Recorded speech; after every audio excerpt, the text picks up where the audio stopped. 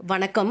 நம்ம இப்போ இந்த வீடியோவில் என்ன பார்க்க போகிறோம் அப்படின்னா நவம்பர் 2022 ஓட elements of cost accounting question பேப்பரில் பார்ட் பி, அதாவது செக்ஷன் பி ஓட ப்ராப்ளம்ஸ் தான் சொல்யூஷன் எப்படி போடணுன்றதை இப்போ நம்ம இந்த வீடியோவில் பார்க்க போகிறோம்.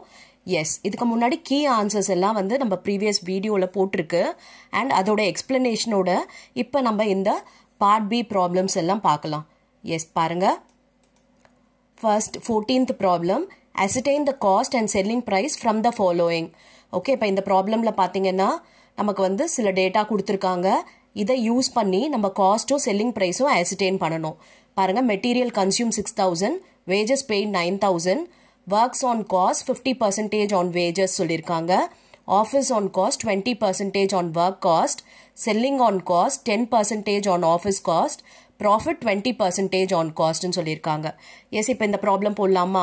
எஸ், பாருங்கள், ரொம்ப ஈஸியான ப்ராப்ளம். இதுக்கு 5 மார்க். ஓகே, ஃபஸ்ட்டு மெட்டீரியல் கன்சியூம்டை வந்து எழுதிக்கலாம். S, material consume 6,000. அதுக்கப்புறம் வேஜஸ் பெய்டை எழுதிக்கலாம் 9,000. இது ரெண்டுத்தையும் ஆட் பண்ணோன்னா நமக்கு ப்ரைம் காஸ்ட் கிடச்சிரும் 15,000. இப்போ நமக்கு என்ன கேட்டிருக்காங்கன்னா ஒர்க் காஸ்ட் வந்து வேஜஸில் கால்குலேட் பண்ண சொல்லியிருக்காங்க 50%. வேஜஸ் எவ்வளோ பாருங்கள், 9,000. அதில் 50% போட்டோன்னா 4,500. ஸோ இந்த ப்ரைம் காஸ்ட்டையும் ஒர்க்ஸ் ஓவர்ஹெட்டையும் ஆட் பண்ணோம் அப்படின்னா கிடைக்கிறது ஒர்க் காஸ்ட். ஒர்க் காஸ்ட் பார்த்தீங்கன்னா 19,500. இப்போ நெக்ஸ்ட் என்ன சொல்லியிருக்காங்க பாருங்கள், ஆஃபீஸ் ஆன் காஸ்ட் வந்து 20% ஆன் ஒர்க் காஸ்ட். அதாவது இந்த 19,500ல் 20% போடணும். பாருங்க, 3,900 வருது. ஓகேவா? இப்போ இது 19,500ஓட 3,900 நம்ம ஆட் பண்ணோம்னா நமக்கு கிடைக்கிறது காஸ்ட் ஆஃப் ப்ரொடக்ஷன். பாருங்க, 23,400. ஓகே, செல்லிங் காஸ்ட் எதில் கால்குலேட் பண்ண சொல்லியிருக்காங்கன்னா ஆஃபீஸ் காஸ்ட்டில் கண்டுபிடிக்க சொல்லியிருக்காங்க. ஆஃபீஸ் காஸ்ட்ன்றது இந்த காஸ்ட் ஆஃப் ப்ரொடக்ஷன் தான். ஓகே, அப்போ இந்த 23,400ல் நம்ம 10% போடலாம். ஓகே, 10% போட்டோம்னா 2,340 வருது. ஓகே, அப்போ இந்த 23,400 + 2,340 ஆட் பண்ணோன்னா காஸ்ட் ஆஃப் சேல்ஸ் கிடச்சிரும். பாருங்கள், 25,740. இப்போ ப்ராஃபிட் பார்த்தீங்கன்னா நமக்கு காஸ்ட்டில் தான் கொடுத்துருக்காங்க. சேல்ஸில் கொடுத்துருந்தா தான் நம்ம மைனஸ் பண்ணி அதெல்லாம் கண்டுபிடிக்க வேண்டியது இருக்கும். இது வந்து டைரெக்டாக காஸ்ட்டில் தான் கொடுத்துருக்காங்க. அப்போ இந்த காஸ்ட் ஆஃப் சேல்ஸில் நம்ம 20% போடுவோம். பாருங்கள், 5,148 கிடைக்குது. ஸோ இது ரெண்டுத்தையும் ஆட் பண்ணோன்னா நமக்கு செல்லிங் ப்ரைஸ் கிடைச்சிரும். பாருங்கள், 30,888. இதுதான் செல்லிங் ப்ரைஸ். ஓகேவா? ஈஸியாக இருக்கு இல்லையா? நெக்ஸ்ட் ப்ராப்ளம் பார்க்கலாமா? Following data relate to material X, find reorder level, minimum level and maximum level. Normal consumption 600 units per week, minimum consumption 300 units per week, maximum consumption 900 units per week. Reorder quantity 4,800 units. Reorder period 4 to 6 weeks ன்னு கொடுத்துருக்காங்க. S, இது ரொம்ப ஈஸியான problem தான், direct question. Okay, நம்ம first reorder level கண்டுபிடிச்சிட்டு அதுக்கப்புறம் minimum லெவலும் maximum லெவலும் கண்டுபிடிச்சிடலாம். ஓகே, ஃபஸ்ட்டு ரீஆர்டர் லெவலோட ஃபார்முலா பாருங்கள், maximum consumption into maximum reorder period. Maximum consumption பாருங்கள் 900 யூனிட்ஸ் இல்லையா? அண்ட் மேக்ஸிமம் ரீஆர்டர் பீரியட் பாருங்கள் 6 வீக்ஸ் தான் மேக்ஸிமம் ரீஆர்டர் பீரியட். அப்போ 900 × 6 5,400. ஓகேவா? அடுத்து மினிமம் கன்சப்ஷன், அதாவது மினிமம் ஸ்டாக் லெவல் போடலாம். ஃபார்முலா பாருங்க, reorder level minus normal consumption into normal reorder period. இப்போ ரீஆர்டர் லெவல் வந்து நம்ம கண்டுபிடிச்சிட்டோம் 5,400. நார்மல் கன்சப்ஷன் பாருங்க கொடுத்துட்டாங்க 600 யூனிட்ஸ்ன்னு சொல்லிட்டு. அண்ட் நார்மல் ரீஆர்டர் பீரியட் கொடுக்கல, ஆனால் நமக்கு மினிமமும் மேக்ஸிமமும் இருக்கு. அப்போ இந்த மினிமமும் மேக்ஸிமமும் ஆட் பண்ணிட்டு டிவைடட் பை 2 போட்டோம்னா நமக்கு நார்மல் ரீஆர்டர் பீரியட் கிடைச்சிரும். அப்போ 4 + 6 டிவைடட் பை 2னா 5. ஓகே, அப்போ normal consumption 600 and normal reorder period 5.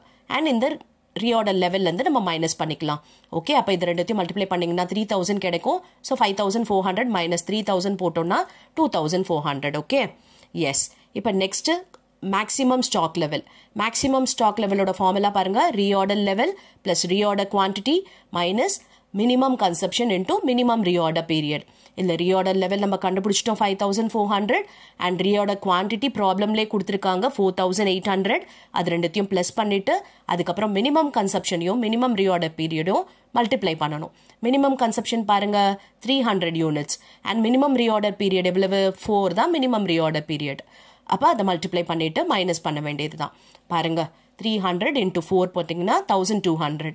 அப்போ 5400 plus 4800 minus 1200 போட்டோம்னா 9000 கிடைக்குது. ஓகேவா? ரொம்ப ஈஸியான ப்ராப்ளம் இல்லையா? எஸ். இப்போ நெக்ஸ்ட் ப்ராப்ளம் பார்க்கலாம். Calculate the economic order quantity. Consumption during the year 600 units. Ordering cost rupees 12 per order. Earning cost 20%. Price per unit rupees 20. இதுவும் ரொம்ப ஈஸியான ப்ராப்ளம் தான். ஃபார்முலா பாருங்க. Square root of 2AB divided by CS. Okay, ஏன்றது என்ன? Annual consumption. Bன்றது என்ன? Ordering cost per order தான். And Cன்றது நம்மளோட cost per unit. Okay, price per unit தான் காஸ்ட் பர் யூனிட். அண்ட் எஸ்ன்றது நம்மளோட ஏர்னிங் காஸ்ட், அதாவது ஸ்டோரேஜ் காஸ்ட், கேரிங் காஸ்ட் வரணும். Okay, S. இப்போ நம்ம போடலாம் பாருங்க. ஆனுவல் கன்சப்ஷன் 600 போட்டாச்சு. அண்ட் பி பார்த்தீங்கன்னா 12 கொடுத்துருக்காங்க இல்லையா? 12 பர் ஆர்டர்ன்ட்டு. அதுக்கப்புறம் சி வந்து 20. ஓகே, அண்ட் எஸ் வந்து 20%. Okay, S. இப்போ இந்த ஃபார்முலாவில் நம்ம சப்ஸ்டியூட் பண்ண போகிறோம். அவ்வளோதான். இந்த ஃபார்முலாவில் அப்படியே எடுத்து சப்ஸ்டியூட் பண்ண போகிறோம். ஓகே, சப்ஸ்டியூட் பண்ணோம்னா ஸ்கொயர் ரூட் ஆஃப் 3600 வருது. இதை சால்வ் பண்ணிங்கன்னா அப்போ அதுக்கு வந்து நம்ம ஸ்கொயர் ரூட் எடுத்தோம்னா 60 யூனிட்ஸ். இதுதான் நம்மளோட ஆன்சர். ஓகே, நெக்ஸ்ட் ப்ராப்ளம் பார்க்கலாமா? ஓகே, பாருங்க. 17 கொஸ்டின் தியரி கேட்டிருக்காங்க. ஓகே, 2 தியரி கேட்டிருக்காங்க. S. Calculate labor turnover ratio. Total employees beginning of the month 2010.